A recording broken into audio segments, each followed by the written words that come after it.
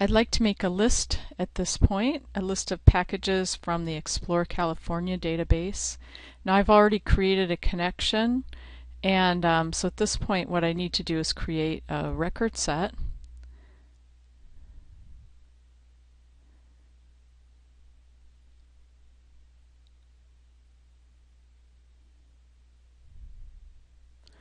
I'm going to call this RS Packages. And my table is packages table,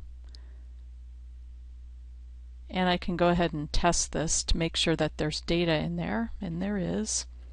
So I've got a package ID, which is an auto increment, a package title, package description, and a package graphic. You can see that this is just the file name for the images.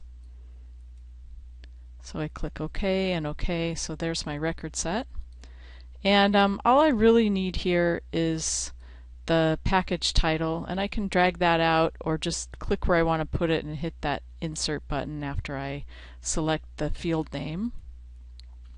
And I always want to test as I go along, so I'm going to go ahead and go to live view and make sure that there's some data that shows up.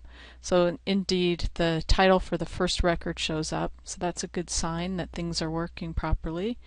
Now I could put this data into a table if I like. I think for now I'm just going to make a bulleted list, and in order to turn this into an actual list I have to add a repeat behavior.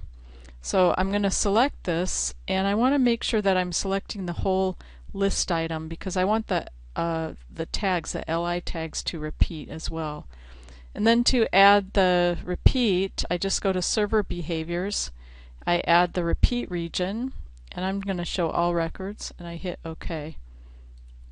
I'm going to save, and again I'll go to live view and I can see all the names of the packages.